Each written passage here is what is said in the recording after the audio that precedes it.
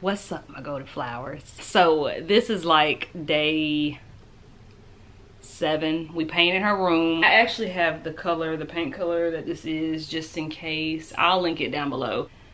As you can see, if you guys stay tuned, I'm gonna actually do everything in detail about this glitter wall. Flights, more champagne, different places feel the same thing.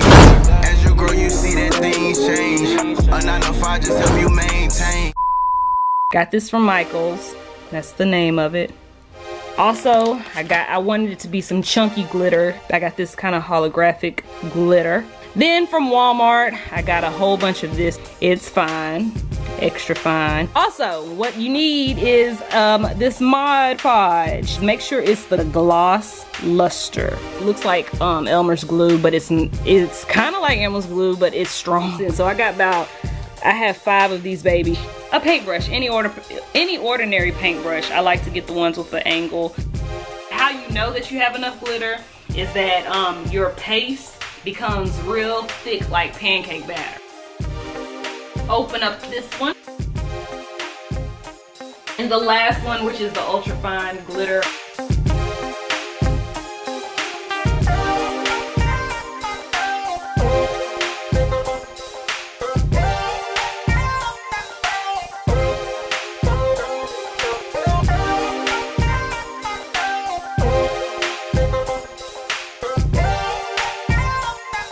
Do you guys see that? That is actually the consistency. So I think we're pretty much done. I'm taking the chunk tool and all I'm doing is brushing it upwards on the wall.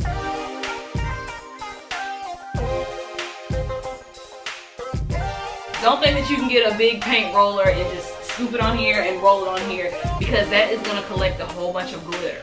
This is the easiest way, and again, take it from me because I have my paint roller right here and it was not working in my favor at all. I was losing glitter, some glitter was on, it was sticking to the paint roller, so yeah, no, it was just an epic fail. Okay, you guys, I also wanted to show you this part right here. This is a prime example right in this area and right in this area of the spotchy and patchy type of thing that you'll get once you're doing your glitter wall. This is an overnight base wall, what I did last night, and this is actually what I did today. You can tell the difference of the color. This is wet, this is dry. But as you can see how it dried, it had these little spatchy and patchy things right here, the areas.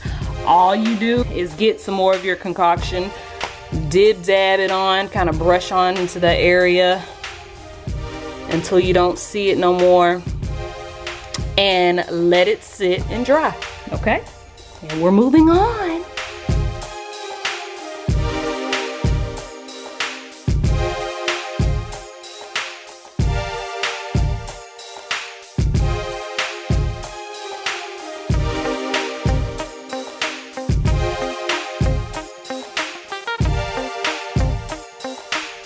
Hey you guys, so progression, I have completed this side up here, and now I just need to edge all of that. All this down here is dry, as you can see. All this is dry. Now, for the patchy spots, as you can see, there is a few patchy spots. In person, it honestly looks like a galaxy wall, but I want it to be more solidary, so I want it to look like this wall, this side of the wall. You can see I ran out of the glue over here, so I was kind of spreading it heavy instead of laying it on thick. But like I said, if you wanted to leave it like this, you definitely could, because it literally looks like a galaxy wall compared to all the other rooms. I mean, all the other sides of the room. But like I said, I'm gonna go in and patch everything kind of like I did over here. This is all wet, as you can see the difference of everything.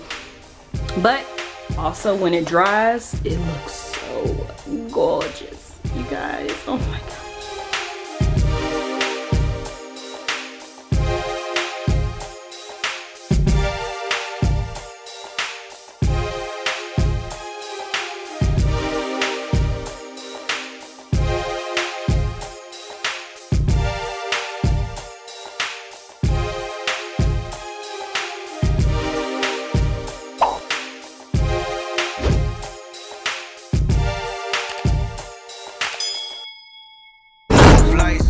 champagne.